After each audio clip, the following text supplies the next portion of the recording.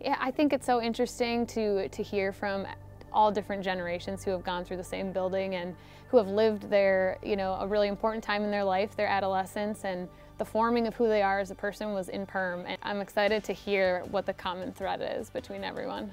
Hello Yellowjackets all around the world, and welcome to a centennial storytelling celebration of Perham High School.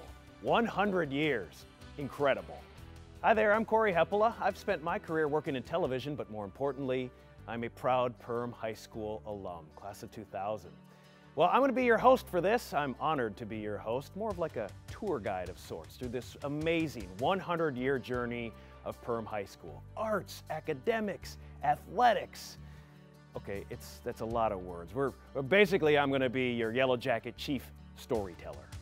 The 1980s, 90s, right on up to our 100th year, 2017, these were star-spangled times to be a student at Perham High School. In the world around us in the 80s, our nation watched a group of college kids, mostly from Minnesota, bring home the gold in hockey and what has now famously become the Miracle on Ice. Ronald Reagan, a couple of Bushes, a Clinton, and an Obama were elected presidents. And on September 11th, 2001, our nation was hit with the worst terrorist attack ever on U.S. soil. Closer to home, our Minnesota Twins won 2 World Series championships, and Perham athletics were making yearly runs to state high school tournaments in most all boys and girls sports. Of course, we're a school of champions in athletics, but we're much more than that. Champions in academics and the arts. Yes, the 80s, 90s, 2000s, my era, and today. I had a number of amazing teachers. We have great teachers here, as well as coaches.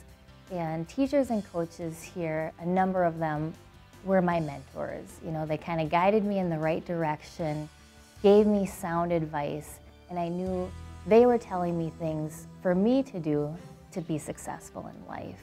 I think people prepared me, and what's fun about my situation coming full circle and coming back and still being able to connect with those same people that probably made me a little better then, might make me a little better now more than anything. And so there's the mentor piece, whether they know it or not. I think I've had mentors in my life that have made a difference, and so it maybe wasn't as much of a as a history book, which is important, but maybe it was more about the person.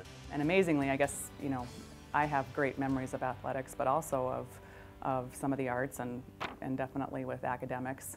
The arts that we have around here is just amazing to me, and that's actually just gotten better and better over the years too. So I never thought I would be back in Perham teaching. Everything happens for a reason, and I really think that it was sort of meant for me to come back and take over this program that sort of inspired me to teach in the first place. And it's been really neat to be able to sort of inherit that from someone I respect so much, and then, continue the legacy of the things that he started. So I think we have an obligation to teach kids about perseverance. We have an obligation to teach kids about respect. We have an obligation to teach kids about commitment to each other, to other humans.